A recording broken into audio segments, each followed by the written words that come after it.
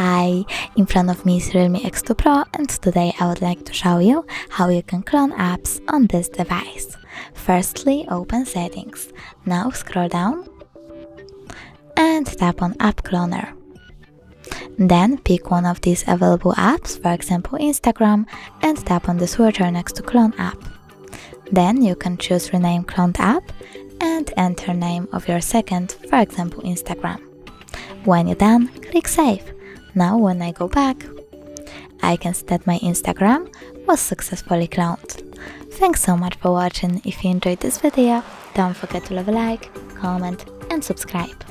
Bye!